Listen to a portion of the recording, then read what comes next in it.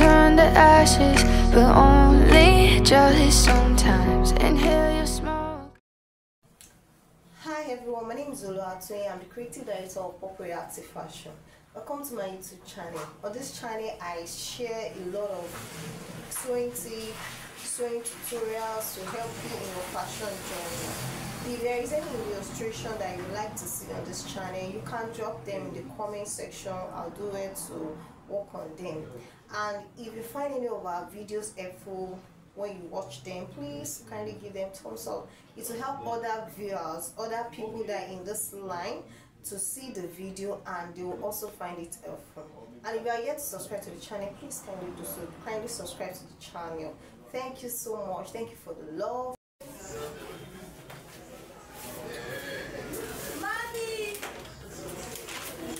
Okay.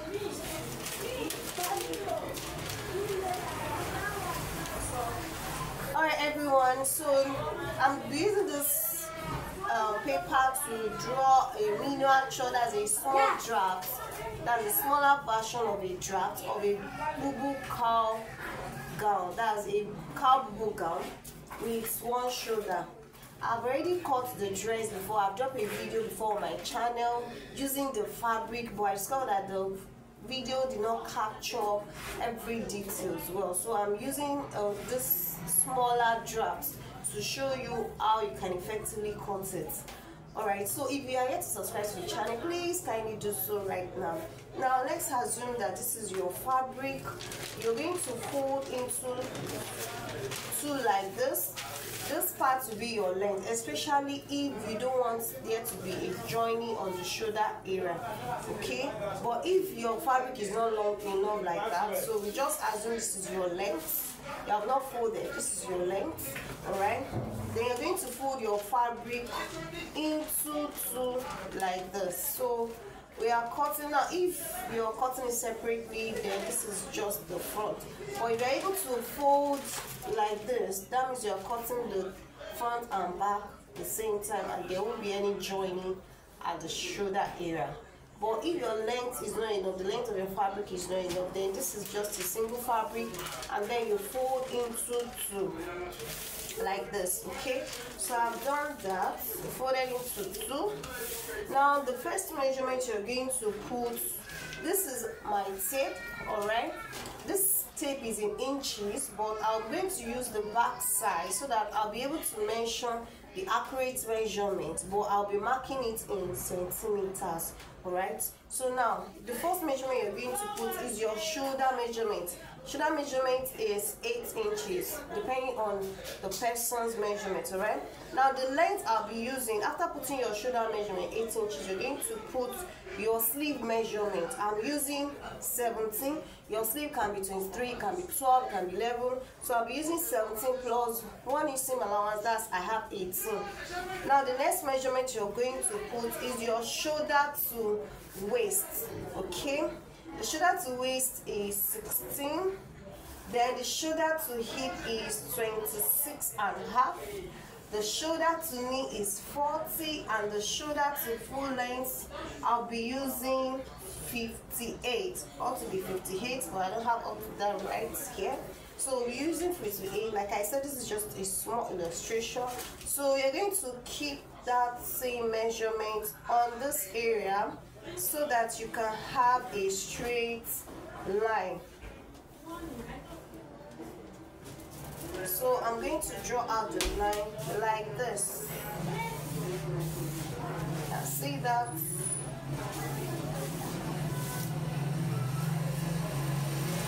You can actually cut and sew this dress. You finish it in, you can finish cutting it in like 15 minutes, finish sewing it in like 1 hour, right? So we've gotten the length, and then the next thing I'm going to be putting is this, whatever I have here, right? I'm going to also mark it here at the downside. But before that, that, I need to know the length, the wideness of the sleeve. So the wideness of the sleeve will determine the line I'm going to have here. Now if you want the wideness of your sleeve to be like 11, if you want it to be very big, or 8 or 9, you're going to be putting that wideness here. So I'm going to be using 11. You can as well come down by like 12 inches. Okay, so I'll make it 12 inches.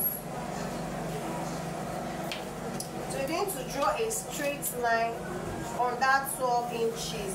Now remember that there won't be joining on the shoulder area. So I will have had to come down by 1 inch here.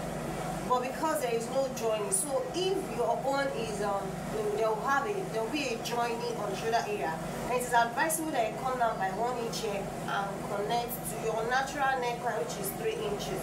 So the natural neckline is 3 inches here. So you have to connect down and draw a straight line like this if you're cutting it separately. But here we're not cutting it separately, alright?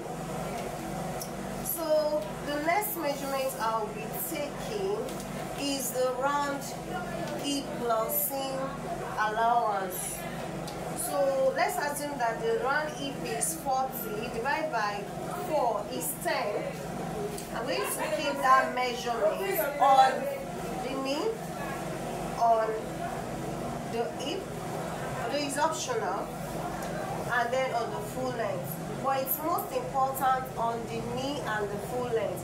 Then you're going to add your ease. You can add ease plus seam allowance up to like 5 inches. Okay? I'll keep that 5 inches on the hem. Alright, so it's assumed that I'm using 1.5 for seam allowance and 3.5 as ease to make it free, to make it big. Okay? So I get that measurement on the knee and on the full length, as you can see. So now the measurement I have here on the shoulder area, which is 10, I'm going to be bringing it here. That is 10, but I'll go in by, sorry, I basically kept it on inches. So the measurement I have here is 26 inches. I'm going to keep it here. It's 26 inches, but you go in by 1 inch, alright? So that's the line, it has that form of sleeve effect, okay? You can see that. Now, all you have to do, like for normal bubu, what you'll have done is to keep the hip measurement that you have also on your waist and this chair on your hip, and then on your waist, and then you curve like this for normal bubu. But we're not going to be doing that. What I'm going to do is that this same measurement I have on the knee area, I'm going to, because I don't want the cowl to stop exactly on the knee, I'm looking somehow based on experience, I'm going to measure what I have, which is 15 inches, and mark it somewhere in the knee part here. Just go up a bit from the knee. I'm just going up a bit from the knee so that it doesn't stop on the knee. So all I have to do right now is to draw a curve, like just make it big and let it stop on this point. And here you have your cowl. It's so simple, it's so easy, alright? And that is it. So when you are cutting, make sure that you notch this point. That's how you have your cowl effect. Now, that is for the body. You can cut it out right now.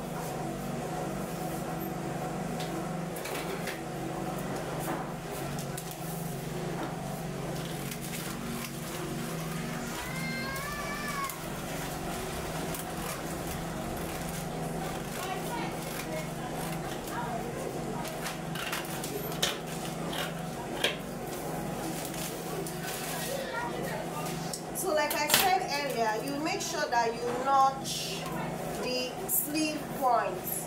This is very important, especially if are going to put a band. This is where your sleeve stops, right here. You can see this is where your sleeve stops, and then you have your cap effect. Now you want to put the neckline. To put the neckline, like I said, this is for the front and the back. Okay, so in order to put the neckline, this is our natural neckline, it's 3 inches. So I'm just going to mark that point. Okay, I'm going to mark that point.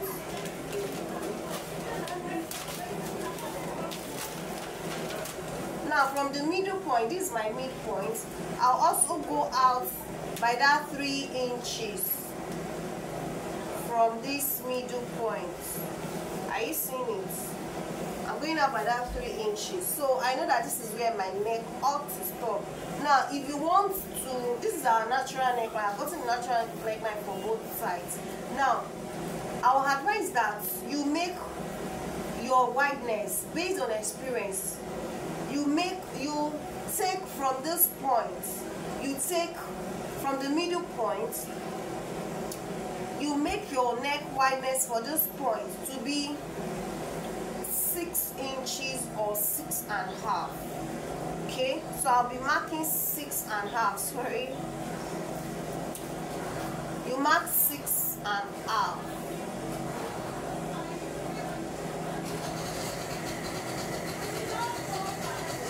And then you can make this point to be 3.5. Alright, then at the midpoint here, you come down by the depth of your neck. The depth of the neck can be like 4 inches. So you're going to draw a curve from this point. Just draw the curve of your neckline like this. Just curve that neckline. So it's covered that here is wider than here. Look at our midpoints here. This is our midpoint here. This is our midpoint. The wideness of this point is more than here. So by the time, assuming your shoulder is like 8 and 8, already we are taking like 6.5. The reason why I advise I don't take more than 6.5, it is not enough. You can always open it more. But 6.5 is best, because I had a situation whereby I took like 8 inches and then I had to like sew a form of that on the shoulder area because it was dropping too low. So I advise I use 6.5. Alright, so when you do that, you just cut the neck like this.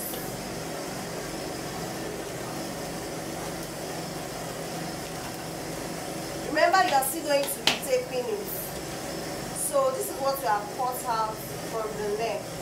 And then you can, then this is your front, this is your back, you sew your side seam, you fold your ends, you turn your neckline, and then you have your cowl gown.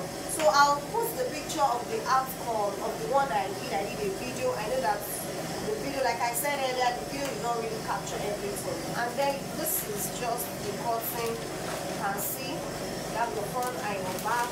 So for those that will have to join their shoulder to achieve this neckline, I advise after you don't cut your neckline, after you have joined the front and the back together, then you come and do the same thing that we have done here and cut your neckline. Thank you so much for watching this video. If you have found it helpful, please give it a thumbs up. You can like and share with your friends. And if you are yet to subscribe to the channel, please kindly subscribe. Thank you for watching. See you in my next video. Bye.